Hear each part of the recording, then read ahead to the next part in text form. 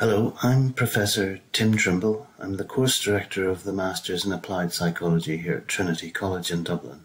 So who is this course for? Well, the vast majority of students who come onto the course are aiming to pursue careers in clinical psychology, in counselling psychology, perhaps forensic psychology, and some students have gone on to become educational psychologists or occupational psychologists.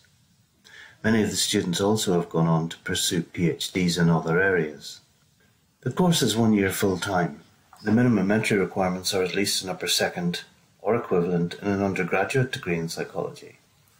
The important thing, though, is that the qualification in psychology is eligible for conferment of the graduate basis for registration with the Psychological Society of Ireland, or equivalent internationally.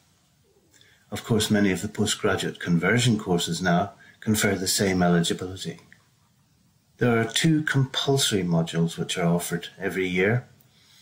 One is Philosophical and Professional Issues in Applied Psychology, and the other is Research Methodology and Statistics. The Research Methodology and Statistics has 2 strands. One is lab-based, where we explore statistical modelling using SPSS as the industry standard, and the other strand where we explore many methodological approaches, both quantitative and qualitative. Students must also complete the research dissertation. This is probably the largest element of the course, whereby students independently produce a piece of research which we hope would be publishable at the end of the process. There are a range of optional modules, and students must take 4 of these throughout the year. Theory of psychotherapy is a grounding in the range of theories, right from person-centered to psychodynamic psychotherapy to CBT and DFT. The applied psychology module is for those students who want less contact time and who are working perhaps in an applied setting with an appropriate population, whereby they can do a mini research project.